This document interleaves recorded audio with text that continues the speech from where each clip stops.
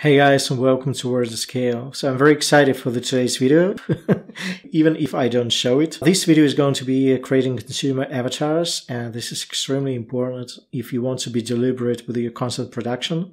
So if you're just a content maker, or you have a startup ready, or a business, an existing business that you want to expand and make more relevant to your consumer needs, then this video is for you. And we're using GPT-4 to recreate your consumer avatar, put a name to it, put an image to it, and basically get many different insights that you can use. And this video is going to be quite technical, involving multiple steps, so you might want to put out a piece of paper and a pen so you can follow along and later repeat the process. So first things first, we need to decide about the data we are going to use as far as our consumer avatars. And I have decided that one of the best free sources for that is YouTube commands. So in this case, we'll be using Matt Wolf. I hope he doesn't mind. He's an amazing YouTube channel with over 200 subscribers. And what I did, I went to his videos and filtered them out by popularity.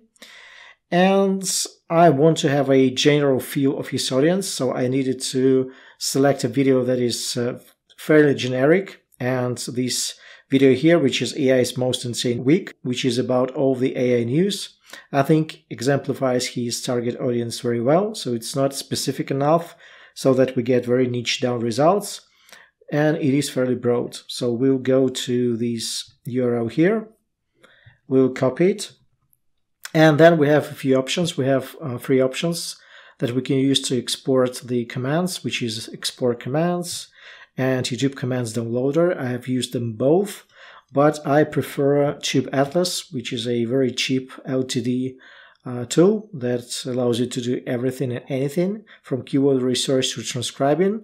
And I'll be using its commands function. So I'll be pasting over the URL from Matt Wolf, and I'll select page scrolls to 10, and we'll do scroll and extract. So, okay, this is the data that we got back. Once again, we need to tidy it up.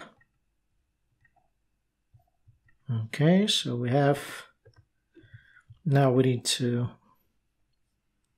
apply some filters. Again, I would only use, in this example, since we have so many commands, I would use only those commands that have 10 likes or more.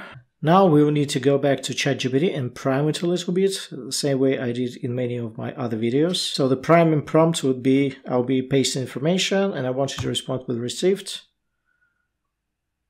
Understood.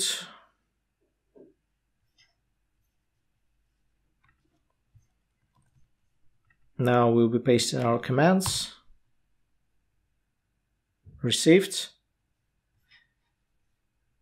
And now to the actual prompt, which is based on the above information, answer the below questions in a 2-column table. What are the key demographics, main points, main pain points, goals, motivations, and so on and so forth?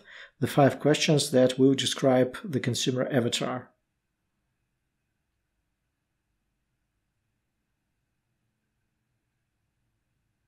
What are the key demographics? The key demographics are not explicitly mentioned, however, the commands suggest a diverse group, including students, professionals, individuals in the tech industry. Main pain points: fear of job loss, ethical concerns, potential negative impact on creative fields, inaccurate or insufficient AI-generated content, rapid pace of AI development causing uncertainty. So this is golden. These are all the pain points that you can address in your future videos, in your content creation, and so on and so forth.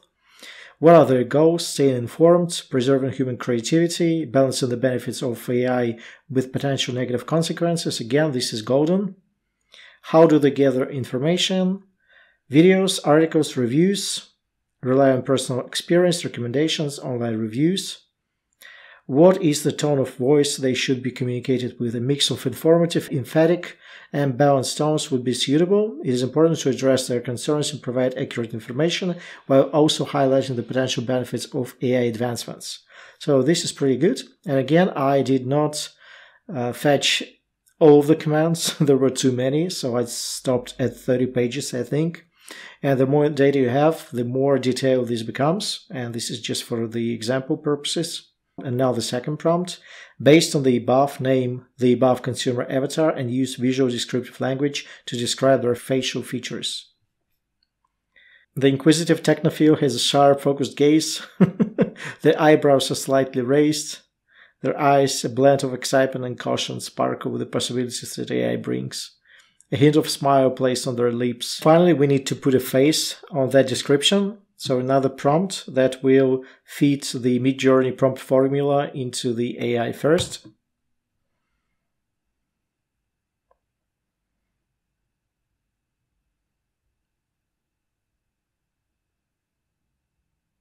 And now finally, create a Midjourney prompt based on the above consumer avatar description. And I have tried that prompt in Midjourney, and this is what I got instead. So this is the inquisitive technophile. You can even name her. And once again, we have a very detailed description of what the demographics is, the main pain points are, their concerns, how do they process information, and the tone of voice you should be communicating with them with. So I think this is very good information. I think you can use it to create consumer avatars for different YouTube channels, for your own content, and the opportunities are limitless. And based on that, you will be able to create better content, understand your consumer better, speak to them using their language, tone of voice, and visual cues. And yeah, so hopefully this video was helpful. Let me know if you have tried these prompts. All these prompts are going to be in the ChatGPT prompts library. Like, share, subscribe if you haven't already, and I will see you next time.